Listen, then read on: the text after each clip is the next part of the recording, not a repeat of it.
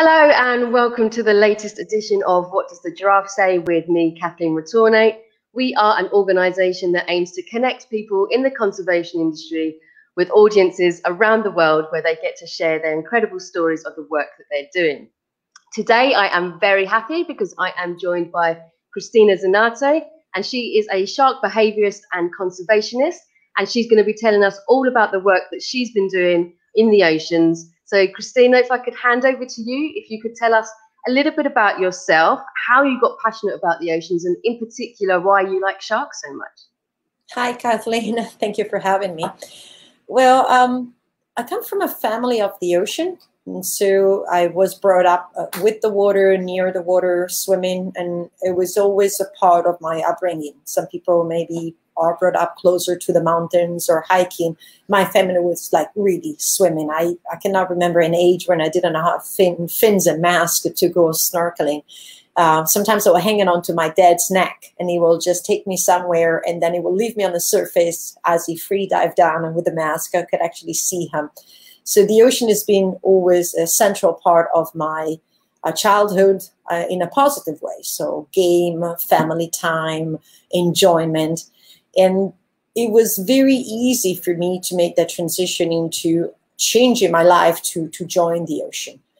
The sharks were also part of a childhood dream. I always wanted to have sharks for friends. And when I came to the Bahamas 27 years ago to learn how to scuba dive, I actually realized that sharks were abundant and on all the dives. And so I made a quick decision to change my life and say, well, I'll go to the Bahamas and stay there, dive a little bit, and, swim with sharks, and then eventually go back home and pick up again my old real job. And, 1 year after the other, we're here 27 years later. And do you think it was because your family was so passionate about the ocean that they installed that into you as well? I think so. I think I had two things that went to my advantage. Is the entire family, both on my mom and my father's side, was drawn to the water and brought me to the water. And the other one was my upbringing in Central Africa. I grew up between the savannah of the old, what was called the Zaire, so the Democratic Republic of Congo, and the rainforest of the Republic of Congo, the Congo.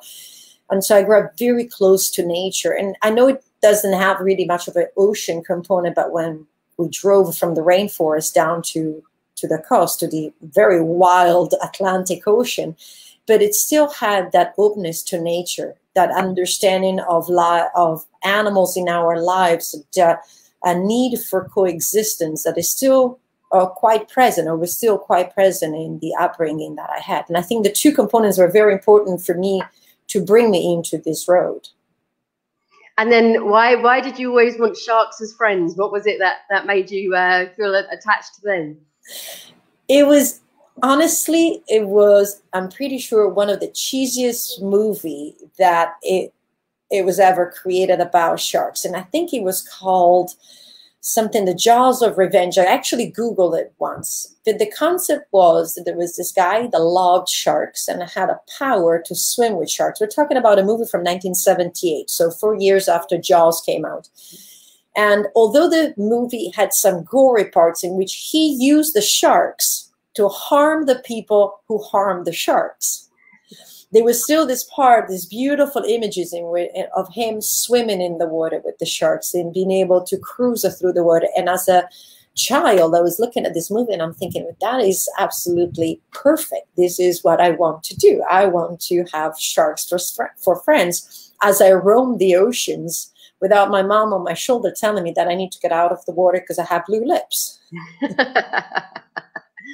And kind of following on from that as well, I mean, I always feel like when it comes to sharks, Jaws has an awful lot to answer for in terms of perceptions of these animals. Why are people so intimidating? Why are they seen as like monsters? And then how do you combat this?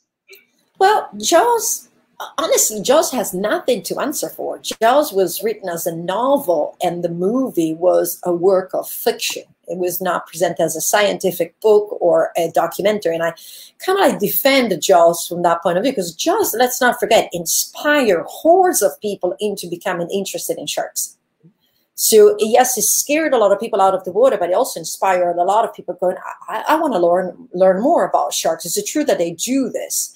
So for me, the fear of sharks is more into our incapability of dominating the oceans. As humans, we are very, very versatile. We're capable of dominating our environments. We can actually create heat out of ice. We can shelter ourselves in ice to protect. But once you're in the ocean, and I'm talking about without the use of all the fancy things that I use, the rebreathers, the scuba gear, the wetsuits, dry suits, we are hopeless. We have no metabolic capability to be there. We can't breathe. We can't see. We can barely swim. And there's nothing in the ocean that we can use to our advantage. If I'm lost in a forest or in the rainforest or in a savanna, there's something in the environment that I can use to my advantage. In the ocean, it's not. They say, "Oh, I'm going to take a breath and huddle underneath a coral head and pass the night, and they'll find me." I'm floating. So here comes now the perception of a large carnivorous animal, which is incorrect because we have over 520 species of sharks, and the smallest shark in the world is the size of a pen, right? But we have this concept, and they come in formidable capabilities. They're perfectly designed. There's nothing, I think, that is as perfectly designed as a shark to live in their own environment. And so it's a representation of what we can't do. And obviously it triggers that feel that we have as humans is that we lost because we dominate so much of our environment. We don't come out of the door thinking that there's going to be something to jump on us to eat us. But in the ocean, that risk is minute, very minute, but for whatever reason it's triggered, and so it creates all these fears. The other part is the unknown. I think the most powerful thing about Jaws was not the end when the shark is pushing down on the boat. I think the most powerful part of Jaws is the entire unknown of not understanding what is it, how big is it, what's coming, when it's coming. And so I think that what triggers our fears. And I mean, I think there's a fact that is something like we know more about what there is in space than we actually know about what there is in the ocean as well. Absolutely, we are thriving to go to Mars, and don't get me wrong. A lot of these space research has created a lot of the tools that we are actually using in advanced ocean diving. I actually use things that have been tested to send to Mars, and they usually give them to divers. It's like, oh, we want to send this in space. Well, space and the ocean have the same kind of like risks and issues. So here, diver, why don't you test this for me? So space has created quite an amazing technology for us on the planet, but we have not invested as much into understanding how our oceans work as much as we actually have invested into exploring space. And this is an issue that you could sit there and discuss it, right? Because we, like I said, we benefit from space research, but I think we have the universe on our planet, and is that 71% of the ocean. I think it's an absolute unexplored universe. Yeah, I completely agree. One of your mantras as well is for exploration, education, and conservation. Can you talk us a bit through all these aspects and why you feel like that's so important to you?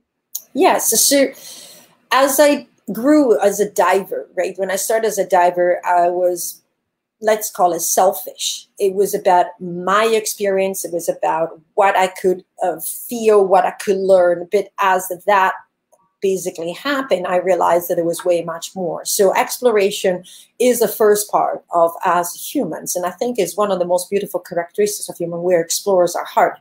And it's about learning the known, but also learning the unknown, and sometimes questioning the known. It's like, well, this is the known. It's kind of like, are you sure? Can I question that? So the first part for me is exploration. Learn the known and unknown around us. And then you go into education. So that is personal education. So first I want to learn, and I learn for myself. Then once I know and understand, I can share it. Only once I've done those two steps, I can go into conservation. Because if I don't understand it and I do not appreciate it, I will not be able to want to protect it. We usually protect really what we love. Baba Diom expressed himself extremely well in 1968 when he said, you know, we protect what we love. And I think the three things is a progression. So it's okay in the beginning to be an explorer for yourself and for your knowledge. And then it's like, oh, wait, but I can also share this after I have it. And then what can I do with all this knowledge? And then how, I've just put a picture up on screen here of one of the workshops that you've been doing. What's normally, when you're teaching the children, what's normally their opinion of sharks, and how have you seen any changes at the end? So it's very interesting. One of the things that worries me is a lot of them are intrinsically afraid of sharks, and they have this set up mindset, oh, if I enter the ocean, they will eat me. And I'm thinking, you may have not even been in the ocean yet. Well, not in case of these children in this picture, because obviously these are island children, but I'm like, you haven't even been in the ocean yet, and yet you're already afraid of sharks. Where does it come from? And so it's somewhere in our lifestyle. Sometimes it's even in our verbiage. We don't even realize that we say things like that. And so they come out automatically. I remember I was on the pool deck one day, and this kid was running towards the water, and the mom said, oh, don't jump in the pool. There's sharks in there. They're going to eat you. And I stopped in my tracks, and I turned around and I said, may I ask, I said, why you said that? She said, I don't want him to jump in the water. I said, well, maybe, and I obviously just with her, but I was like, maybe you want to tell him that the pool is deep and there's a danger within the water itself. I said, but there's, no need to create a fear in an animal, because first of all, it's not in the pool. And second of all, is the animal, as soon as you jump in the ocean, is not going to eat you or bite you as much as people expect that. So then their perception changes. Most of the kids are fascinated. They're just curious. They want to know. And I always have, one or two that in the end are still like, well, so what is the most dangerous shark? But I think if you can trigger their interest, then you can also trigger their knowledge, and then you can trigger really their love. So a lot of kids, the sharks are to kids kind of like dinosaurs.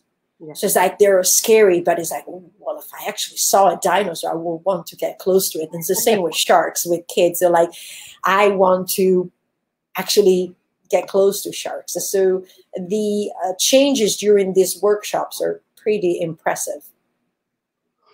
And then part of what you've been doing, you've been diving for an awful long time. And how... Come on now, not that long, not that old. I mean that with the greatest respect. I mean, you're an experienced diver. That's probably a nicer way of putting it. Now, part of what you do, which I think is absolutely fascinating, is removing these fishing hooks out of wild sharks that have been caught up. And this is something that humans have put on these animals. How on earth did you discover that you could get that close enough to be able to help the animal by removing these sharks? And what's the process you have to go through? So the sharks were coming close to me because I was having them already close to me. I was conducting tours for shark tourism. And in the process of the sharks that I knew start showing up with hooks. And to me, it was the same thought process when my dog walks out of the bush and lifts his paw because there's a thorn in it. I go grab the paw and pull the thorn. And so it was the same kind of thing. My shark, although it's a wild animal, showed up with a hook. I will try to remove the hooks. And that's how it started. At first, I was very tentative. I didn't jump in the ocean and did my first shark dive and start removing hooks. It took me a few years to understand how the sharks moved. At first, I would just remove the one on the outside. And then through the years, I just developed a few techniques, understanding which hooks works how, which one is easier to grab, which one is harder to grab. But it's a very basic concept, is the animal is hurting and I have the possibility of saving this animal. It doesn't mean I can save all the sharks in the world, and I'm not pretending to go around the world and removing all the hooks from all the sharks. But if I can alleviate someone's pain, why not? I do not believe in the concept of the hook will rust. Is one of the most least empathic sentences that somebody can say. Oh, the hook will rust. Is like, should we try with a nail in our heel? It's like, well, eventually will rust, fall out. Yeah. So yeah.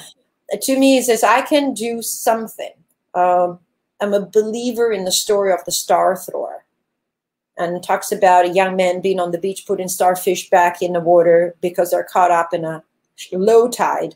And the old man arrives there and asks him, "What are you doing?" And says, "Well, I'm putting the starfish back in the water. The low tide has caught them high and dry." And the old man says, "Well, there's thousands of starfish and miles of beach, and this is not the only beach. You will never make a difference." Yeah. And so the kid picks up that one starfish and puts it back in the water and says, "I made a difference for that one." And I think if we all did a little bit, maybe we can't really save the world, but if we can make the difference in the world of someone, yeah, maybe we save their world. Yeah. And it's good to be doing something rather than nothing, yeah? To me, yes. So do a little bit of something rather than expecting to do the big nothing. I was like, "Oh, I can't really save all the sharks in the world, so I'm not going to do anything about it." It's like, well, no, I can actually do certain things. And I'm not inviting, let me take this chance to say, I'm not inviting people to jump in the water and trying to remove hooks from sharks, especially sharks they're not familiar with, animals they've never seen before. There's other ways that we can help sharks. I have this direct capability, but the hooks and my sharks, my group of sharks, have become ambassadors. So when people say, "Well, how can I help sharks?" And that is the question. How can we help sharks? Well, we can look into the legislation of the country we live in. Are the sharks protected? Can you do something as a voter, as a petitioner, as an educator to change the perception about sharks? Can we change the legislation about sharks? And we can start with that. Can we change the way we consume things? Reduce pollutions? Can we change the way we travel and expect certain things to be for us so that there's less deforestations, less mangrove removals, less pollution? So maybe we go back and we start checking, when I travel, what do I need? Always a 5-star hotels, we love this, or can I actually adapt to more local environment? And is my traveling benefiting the local people?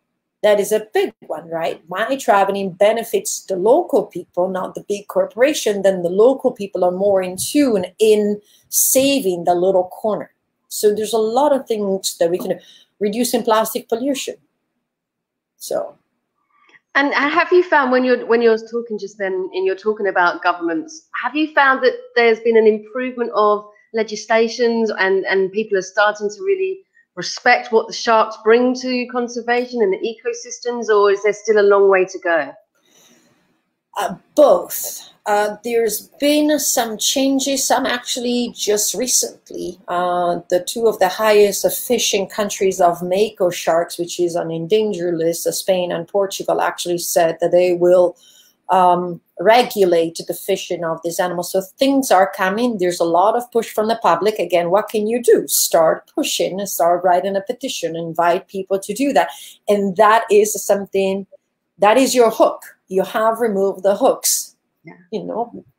And so there is an attempt, but there's also a lot of moving parts to take in consideration.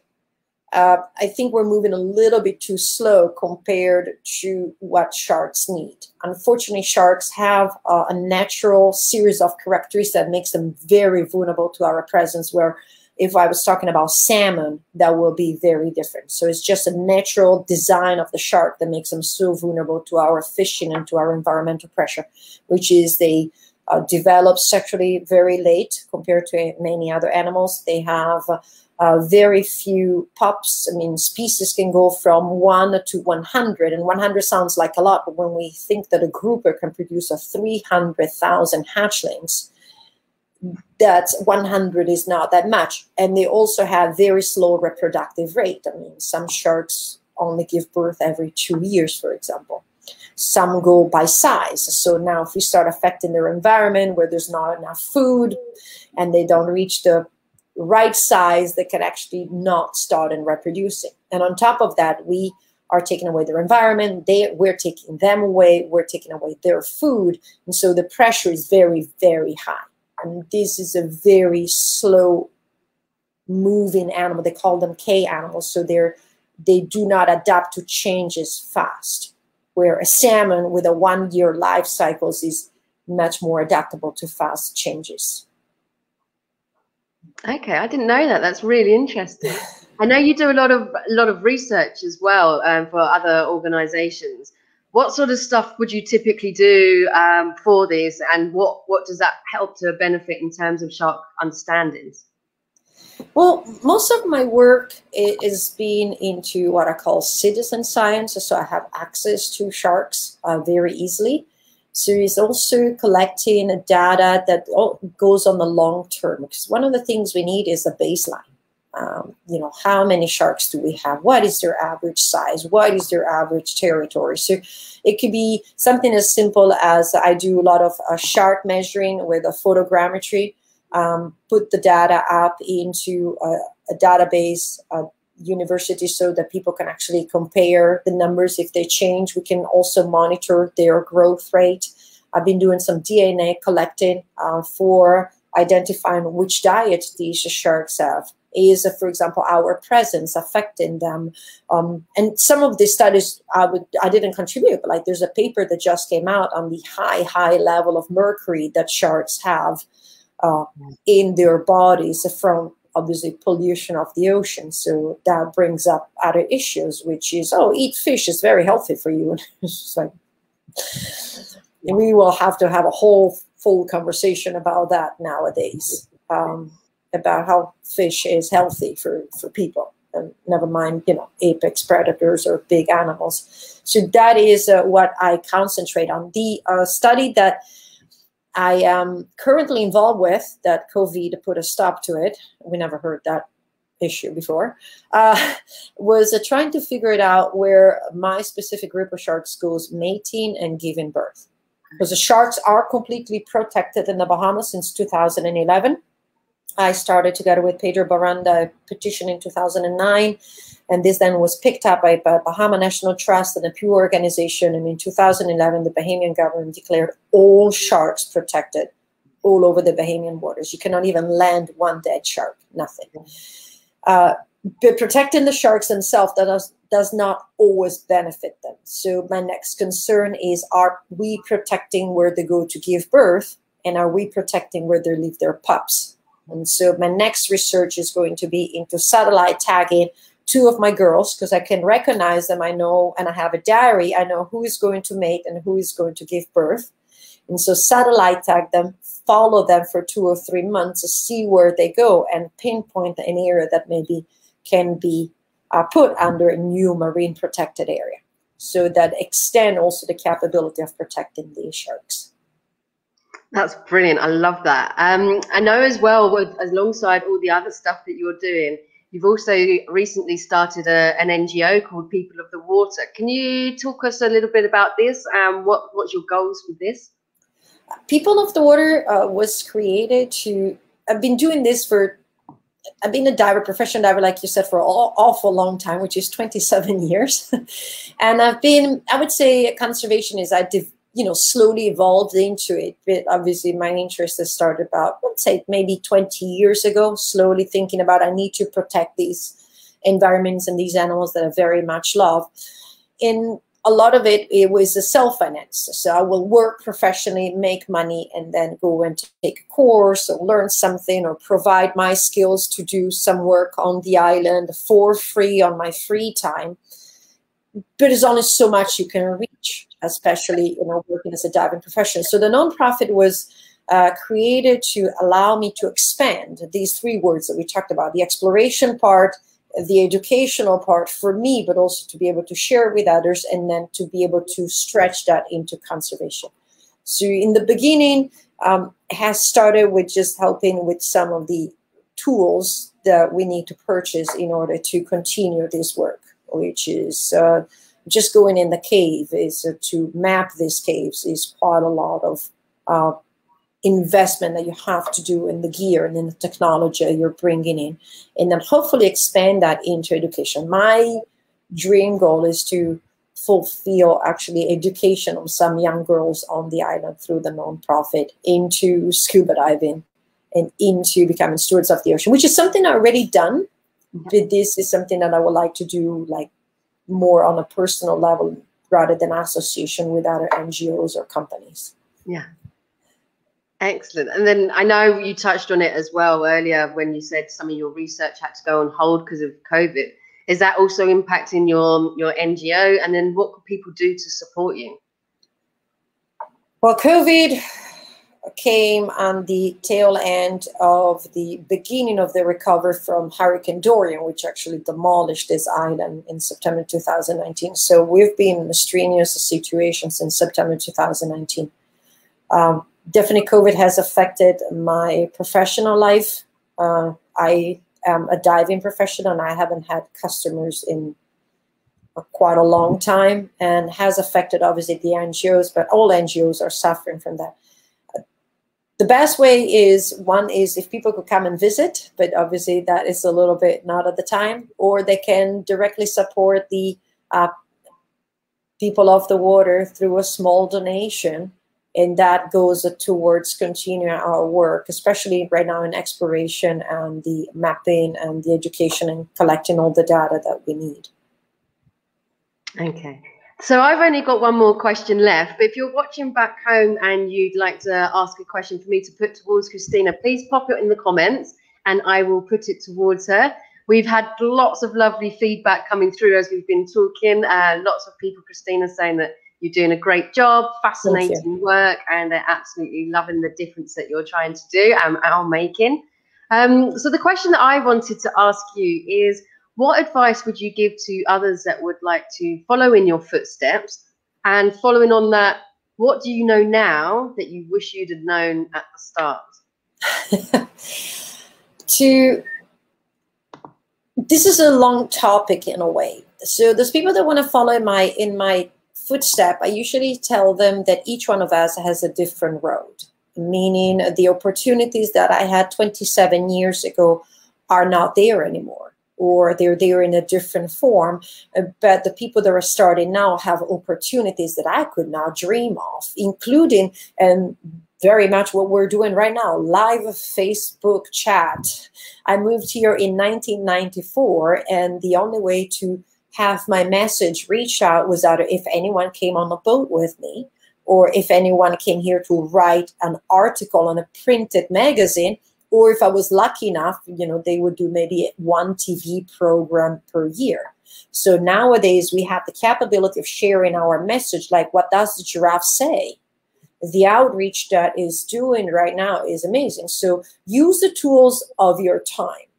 And rather than trying to follow my footsteps, think about what is that really strikes you at your core. What kind of difference do you want to make? Don't worry about the difference I've made. What kind of difference do you want to make? And what are your potentials? My potentials, luckily, were this kind of like capability into diving. I learned so many skills. I'm at all these cards and levels, but I just have this thing for diving and communication. I speak different languages to communicate. Maybe yours is marketing. Maybe yours is journalism, and someone else's science. Maybe someone else is capable of translating science into a language that I can understand as well. So think about your potential and then go for it. Understand, though, that it comes at a price. Okay, it's not served on a silver plate. And I'm not saying this to dishearten you, but it comes with a lot of work and a lot of sacrifice. And it doesn't come because you show up. And then think laterally, not only vertically. What does it mean? Think about, this is really what you love to do, and this is really what would you like to do. But think about all the other things that could benefit as you build. I give you an example. In 2015, I was invited by Nat Geo to join a cave survey expedition, testing new technology to survey the caves.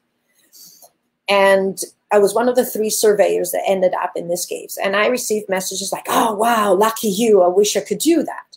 But the story is, I had been traveling to visit these caves for nearly a decade. So I knew the caves very well. I had also been surveying caves for about 8 to 9 years using the old method. And I was also a cave diver that kept doing this thing. So when at a certain point they were looking for someone that knew the caves, that needed survey, using new methodology in an environment where they needed to know where they were and what they were doing, they were like, oh, well, Cristina's been coming here for 10 years. So she can join the team. So what I'm saying is, I went into survey because I really wanted to learn survey, and I was a side mount cave diver because I really loved that. But then it all came in together. Yeah. So don't just think vertically, think laterally. Do not discount the power of social media, right? So be mindful of how you use it, in my opinion. Remember, people speak different languages and different cultures, so we might well use it, but it has an extreme positive power if used correctly. So you need to learn how to use the social media. You might need to learn how to use some of the things that go with social media, from taking pictures, editing your pictures, or writing a little bit, editing your writing. So it's quite a lot of skills that go in. If you really want to do what I do, you need two things. You need to move where the ocean is or where the water is that you want to work in, and you need to really work on your scuba diving skills. I know, there's a lot of suggestions. No, I absolutely love that, and I completely agree with you on all your points. So how would you suggest for people who maybe haven't really thought about scuba diving before, they've never done it, maybe they're a bit scared to do it, what advice would you give to them? Well, there's now many places where you can experience scuba diving, even just in a pool. So if you are not comfortable, you can just try to take your first breath on the water in the confinement of a pool. There are places where you can do what is called the tri-dive. So they actually do the pool and the diving in one day, depending on where you are. Or do the traditional way, go slow. Make sure you find the right instructor. Don't forget to ask questions to your instructors. You are the paying customer. You will have the right to question your instructor, not the instructor just question you. Yeah. So find someone that you fit with. We're all scuba instructors, but we all have different techniques and different way of delivering messages. So go slow. If you're really, really afraid of the water, my first thing will be maybe start swimming. And just be comfortable being on the deep end of the pool where you can't touch the bottom. Yeah. Okay, we've got a question come through from Laurie Epp, and they are asking, what is the best phrase to say that would inspire care about sharks to people who have feared or hated sharks in the past out of maybe ignorance? I will go with the one I use, which are, there are no monsters in the sea, only the ones we make up in our heads. And then from there, or the other one that you can use is, did you know there are over 522 species of sharks? And the smallest one is the size of a pen. And you pick up a pen and start a conversation from there. Yeah, I absolutely love that. Excellent. Okay, well, thank you so much. I really appreciated you coming on today. And thank you, everyone back home who's been watching, and for all your kind comments. I agree with all of you. Cristina, you're doing a fantastic job, and thank you very much. Is there anything that you'd like to finish with before we say goodbye? I just want to remind people to be star throwers, to remember that they have the power of one, that you don't need to do one big action to make a difference, that each small action that you do makes you part of the change that you want to see. So go and be a star thrower. I love that. That's an absolutely wonderful way to finish, and I don't think I can add much more to it. So thank you so much for coming on again. Thank you as well, everyone back home. If you're watching this and it's not live, you're watching it a bit later on, then please do put any comments or questions into the Facebook section, and one of us will try our best to get back to you. And if you've enjoyed today's chat and would like to see other interviews with conservationists around the world, then please go on to What Does the Giraffe Say Media on Facebook, and you'll be able to see lots of incredible work from incredible people in all different corners of the world. But for now, thank you very much for coming on, and enjoy the rest of your day. Bye.